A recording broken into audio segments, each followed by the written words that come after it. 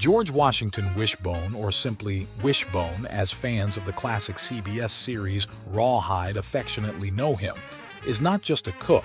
He's a culinary cowboy, a sage of the saucepan, and the unsung hero of the chuck wagon.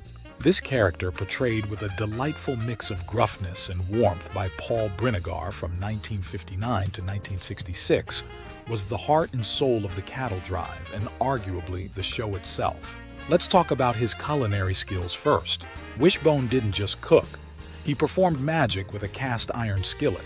His meals were the glue that held the team together, a much-needed comfort after a long, dusty day on the trail. He could turn a few scraps of beef and beans into a feast fit for a king, or at least a very hungry group of cowboys. And let's not forget his coffee, rumored to be strong enough to double as axle grease, yet strangely addictive.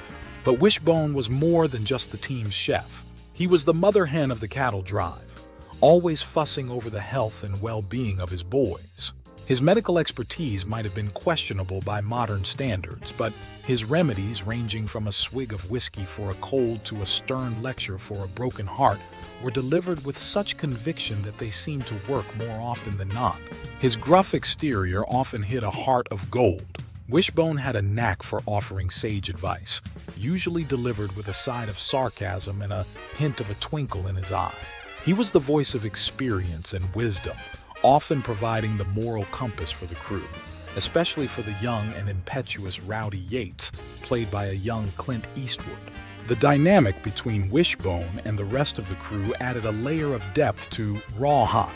His banter with trail boss Gil Favor, played by Eric Fleming, was always a highlight, showcasing a relationship built on mutual respect and a healthy dose of ribbing. With Wishbone, the show found its emotional center, a character who could bring a touch of humor, warmth, and humanity to the harsh realities of life on the trail.